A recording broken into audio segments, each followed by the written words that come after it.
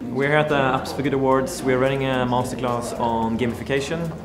We're actually here to be the spies, going to learn what they know already and learn to teach them some tools that they might apply on their future careers.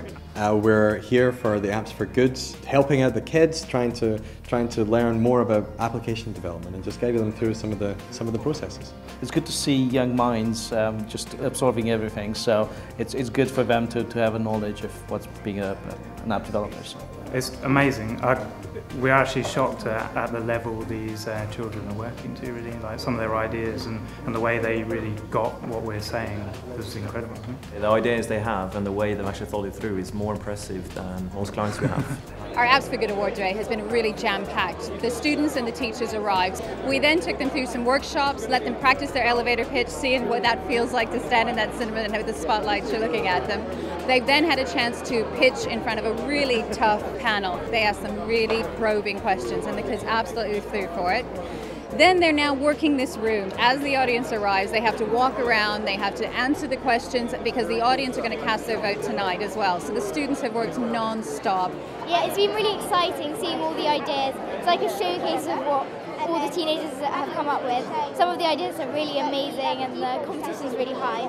But it's been a really good experience talking to all the people who know loads about this area, and we're just entering it ourselves, so we've got loads more to do and loads more to see. It was very nervous having to present in front of a judging panel, and it was quite interesting to see other people's ideas, what ideas they had to solve problems around the community. So ideas that we hadn't come up with are problems that we thought of but thought we couldn't think of a way to solve those, but they managed to. I think it's quite interesting to see all these schools from all across the country come together. As a judge, I actually found it really challenging because we had two very different ideas presented in completely different ways, and it helped challenge us. And what it did is it helped us to understand more clearly, just what these kids can come up with. We know that young people think differently, and they really are the innovators of tomorrow. And at this age, they're still thinking in that very free and very interesting way. And we should all be making better use of that. The CDI Apps for Good Award are touching the life of these students and their families and their teachers. But also I'm seeing amazing energy in the staff, in the people who are working to changing CDI Apps for Good Award in reality. We can use technology to change ourselves and changing our society in a better society. I want kids across Britain to look out their windows and be inspired by the innovation in Britain.